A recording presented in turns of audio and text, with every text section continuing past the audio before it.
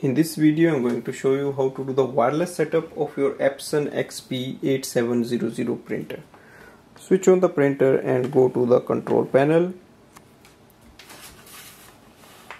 Click on the Wi-Fi button on the top. Select Wi-Fi recommended. Start setup. Wi-Fi setup wizard.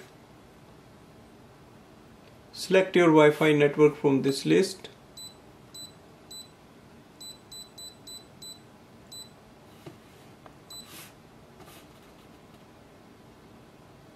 Click Start Setup. Enter the password. Click on the Start Setup after entering the password. Setup is complete. Now go to the Home button. So this way we can do the wireless setup. We can connect it with the router of your home or office Wi-Fi network. So this way we can connect the printer to the Wi-Fi for wireless setup. Thanks for watching.